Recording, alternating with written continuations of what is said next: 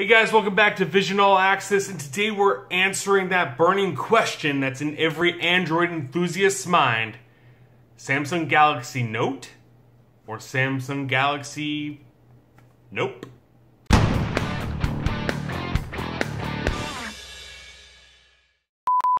So this is one of those rare videos where I actually get a little hot under the collar and have a differencing opinion than what I've come to see as most of my other favorite YouTubers, with the exception of Dave 2D. He actually shares a very similar opinion to me. If you want to watch this video, I'll link it right up here in the iCard.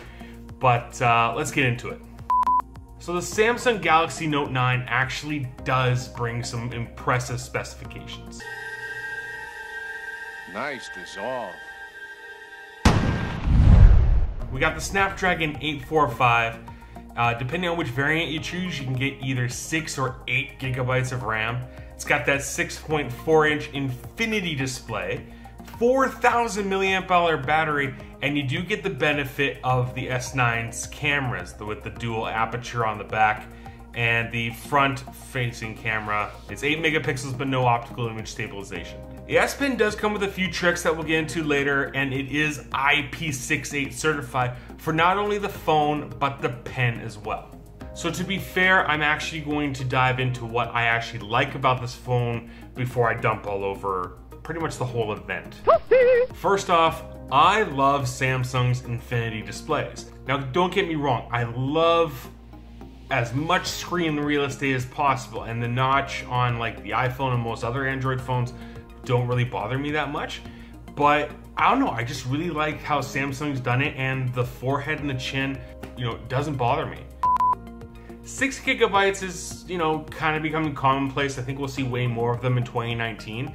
8 gigabytes of RAM, that's a nice addition, but once again, you're paying for the uptake.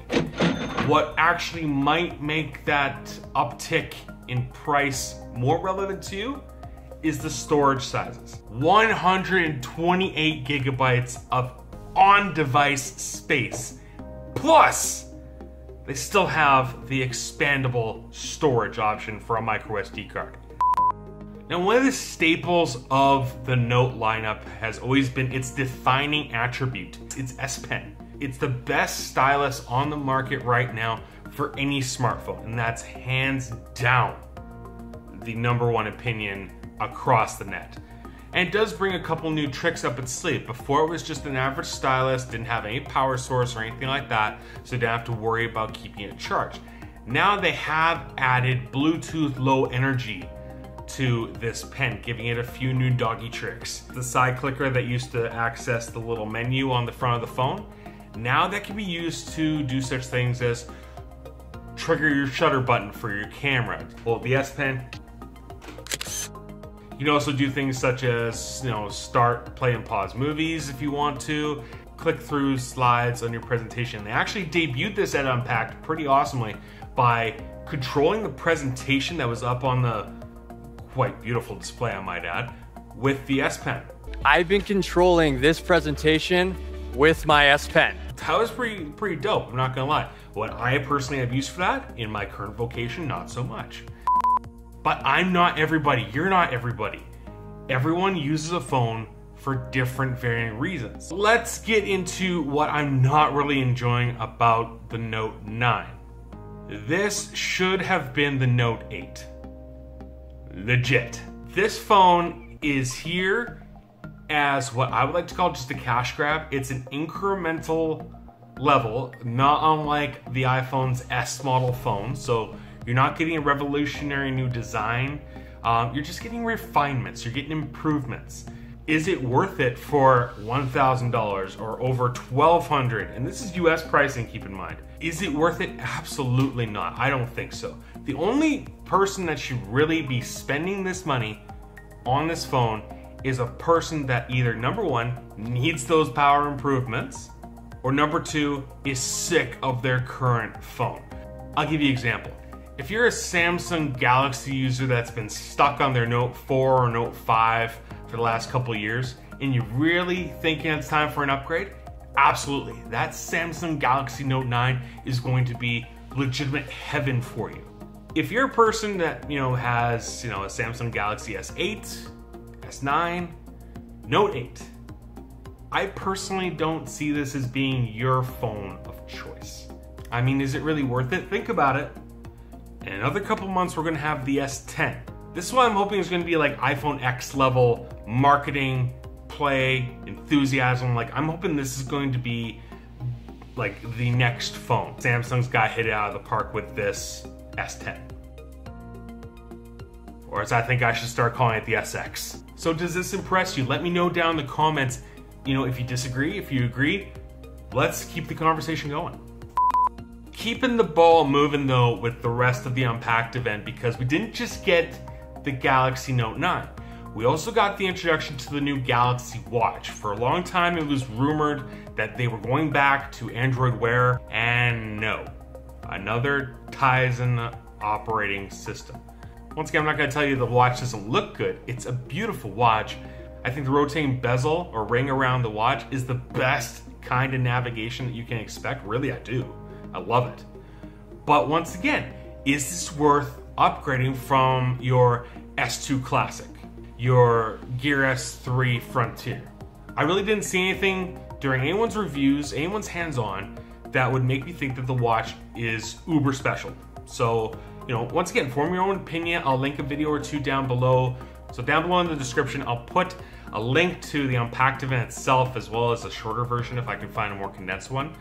But you guys give me your thoughts. What do you guys think on the watch? Personally, I'm thinking a pass. And the last thing that happened at Unpacked, I honestly wish didn't happen.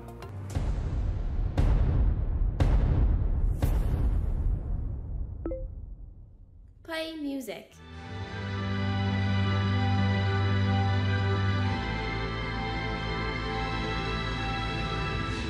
The Bixby smart speaker is a thing.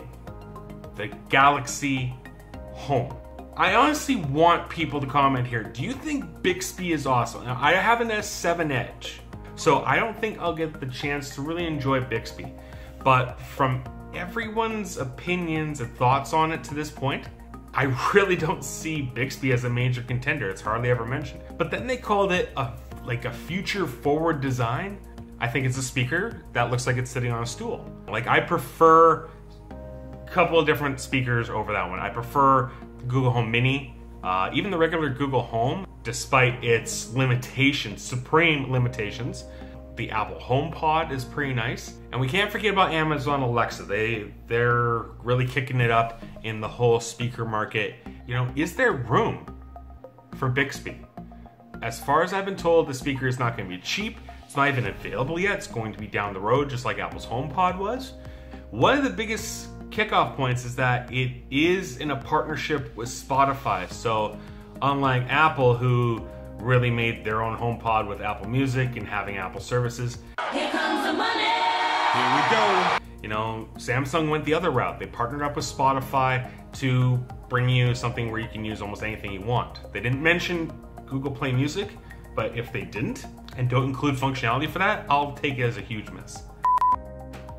So let's get to the brass tacks of it in closing. Unpacked was, I felt, kind of lackluster. Beautiful presentation and a solid device that should have been introduced last year. Galaxy Watch, beautiful, kind of a refinement. Galaxy Home. Need I say more? So follow me, Facebook, Instagram, Twitter. Let's keep the social media and discussion going on this Unpacked event, or if you choose Galaxy Note 9. And don't forget to subscribe to Vision All Access, because I got some cool videos coming down the pipe, some great ideas. So want you guys to be subscribed, hit that notification bell, just to keep updated and make sure you're one of the first to watch, because I don't think you're gonna want to miss these. Anyway, thanks for coming into Vision All Access. Peace out.